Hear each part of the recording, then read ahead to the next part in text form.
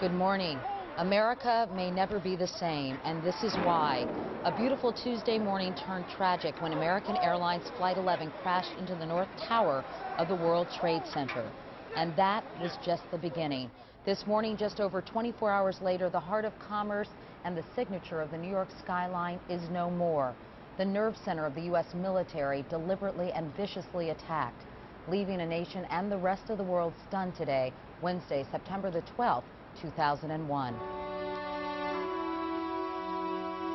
From NBC News, this is Today with Katie Couric and Matt Lauer.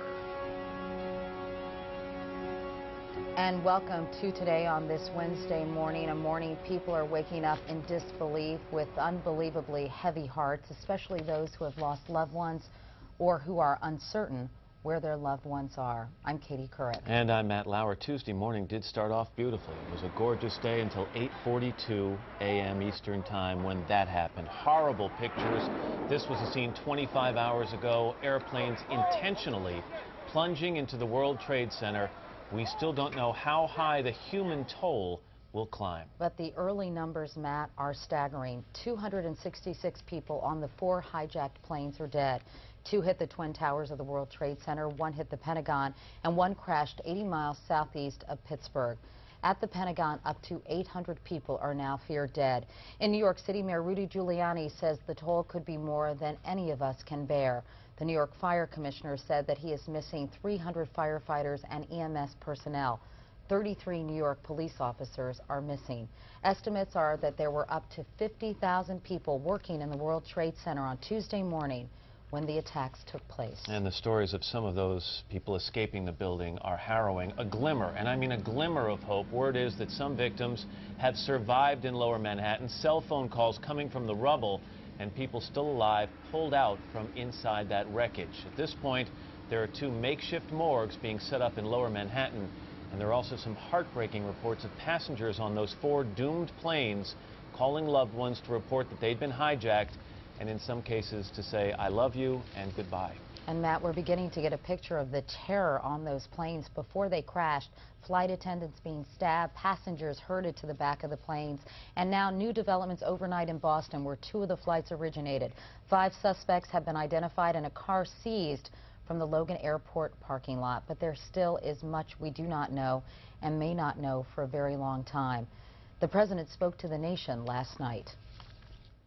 The pictures of airplanes flying into buildings, fires burning, huge structures collapsing, have filled us with disbelief, terrible sadness, and a quiet, unyielding anger. These acts of mass murder were intended to frighten our nation into chaos and retreat. But they have failed. Our country is strong. A great people has been moved to defend a great nation.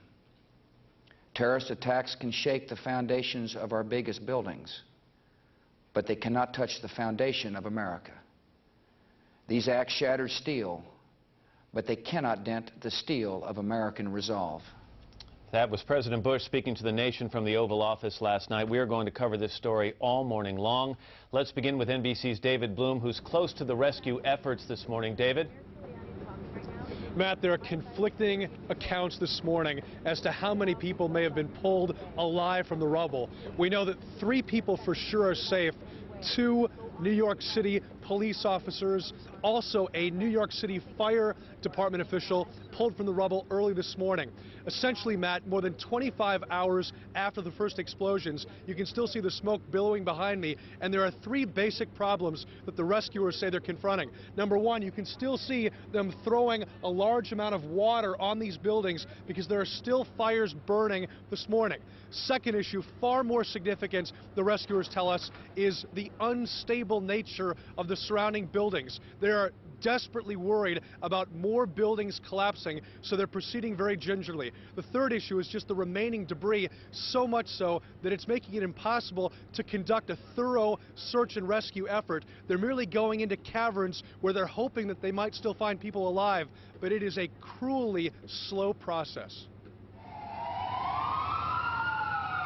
Overnight in New York City, a faint glimmer of hope. At least 2 victims pulled alive from the rubble.